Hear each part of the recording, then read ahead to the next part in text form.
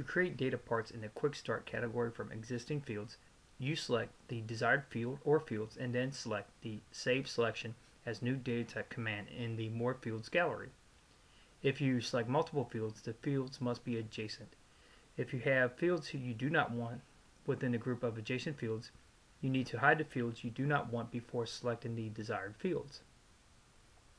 This video demonstrates how to create a Quick Start field consisting of last name, first name, street, city, state, and postal code fields in the Business Analyst table. Once you have created the Quick Start field, you can add this collection of fields to a table by simply clicking the Quick Start field. Open the Business Analyst table in Design View.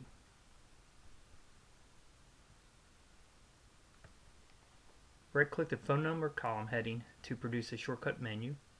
Click Hide Fields to the shortcut menu to hide the phone number field. Click the column heading for the last name field to select the field.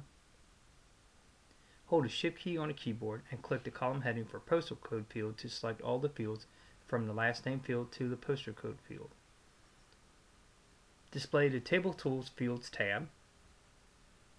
Click the More Fields button to display the More Fields gallery. Click Save Selection as New Data Type to display the Create New Data Type from Fields dialog box. Enter name-address as the name.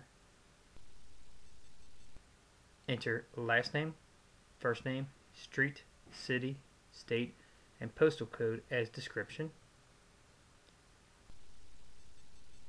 Click the category drop-down arrow to display a list of available categories. Click Quick Start to indicate the new data type will be added to the Quick Start category. Click the OK button to save the data type. When Access indicates that your template has been saved, click the OK button.